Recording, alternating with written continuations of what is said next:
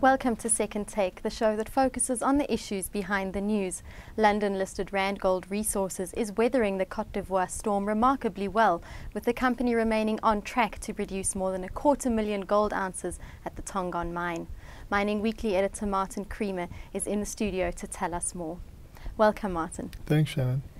Why is this mine such a great achievement for Randgold Resources? You know, it would be an achievement in the normal course of events, just to go out and discover something from scratch, you know, in the Ivory Coast, the northern part of the territory, and to then so quickly extract nearly 250,000 ounces from that is a remarkable achievement. But to do it while there's civil war going on there and while there are terrible hostilities, you know, is just remarkable. And this is the story of Dr. Mark Bristow, you know, a great South African geologist. We don't have the David Livingstons anymore. We have the geologists going up, making their discoveries. And he's an expert at discovery and development. And, you know, I've been up at his Mali mines. The people actually ululate in favor of Dr. Mark Bristow. And when you say to them, why are you singing praises to Dr. Mark Bristow? And I've been right at those mines in Lulo and also Marilla to see it happening. You know, they say, you know, in days gone by, what we used to earn in a year, we're now earning in a month. And that is because of the activities that has been brought here by Randgold Resources.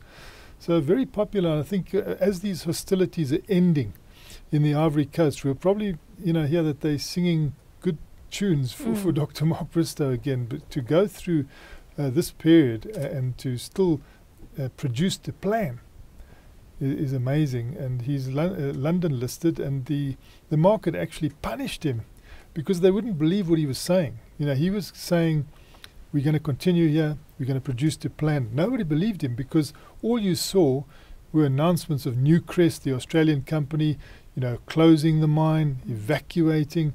And so in the face of all that, you know, his peers have been disappearing from the scene for fear of, you know, sort of attack and hostility.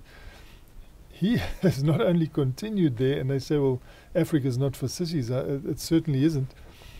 But, you know, he's producing to plan. He's overcome the logistics, and I think it's a feather in the cap for South Africa.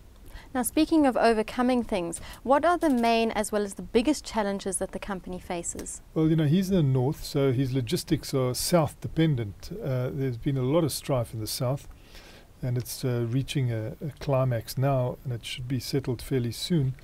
So what he cleverly did is he brought in his supplies from Mali, where he's active. So that gave it a curved ball approach. And, you know, the near mine community want him to continue. That is the thing. He's become untouchable. And even during the period of harsh conflict in the area, he used to call together leaders from both factions, and he used to show them what he was doing. And he would say to them, look, whoever gets into power here, you're going to benefit from these taxes. But better still, it's the near mine community that benefit from jobs, the near mine community that benefit from enterprises that supply the mine, and they put up a shield, a barrier, you know, against its hostility, and that's the greatest protection. Now, what is the future outlook for the company in Africa generally? You know, it's been fantastic. We saw him go up in the mid-90s to Mali. There was hardly any gold activity there. He camped out in a shack and borrowed someone's tractor, and he dug some trenches, and he discovered Marilla. You know, Marilla became the gorilla. That was the company builder for them. It's now depleting, but he then discovered Lulo. And again, I say it's this mantra of discovery and development, where you see very few people doing that. They buy other people's discoveries. He follows it through. And he developed Lulo, and he's got many projects in the Mali area. Now he's got Tongon, which is developing and producing in Ivory Coast. And for a long time, he wouldn't go near the Democratic Republic of Congo because he was always conscious of his political risk. He then assessed the political risk, and he said, now is the time to go in. And even the hostile East, he went in. And you can see the progress that he's making. I mean, he's going to come out with this Kibali mine, which is going to be phenomenal. You know, it's going to be as big as some of our mines on the Witwatersrand here. And he's got a very good partner in AngloGold Ashanti. which is partnering there. So he has lowered his risk, but you can see the relationships that he has with the government and the people nearby. The philosophy that he has that all stakeholders must benefit from this operation, otherwise you risk your security. So he floats all boats when he goes in, and that is his biggest success. The governments like him because he pays them a lot of tax. The people like him because he gives them jobs. Business likes him because they can sell services to him. So everybody is winning, and you can see when you go into occasions there with them how popular he is.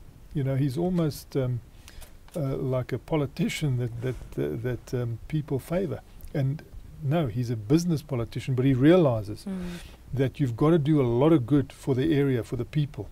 And then that does a lot of good for your company. And I just hope that the London Stock Exchange stop punishing him, because he's been telling the truth all the time, but it's been so incredulous they haven't believed him.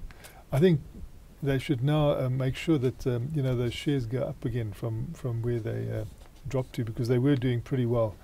And I'm sure that we will see an uptick in that share price. Well, we wish him all the best. Thanks for your time, Martin. It's a great pleasure, Shannon. That's the show for today. Join us again next time for more news and insights into what's happening in the mining world.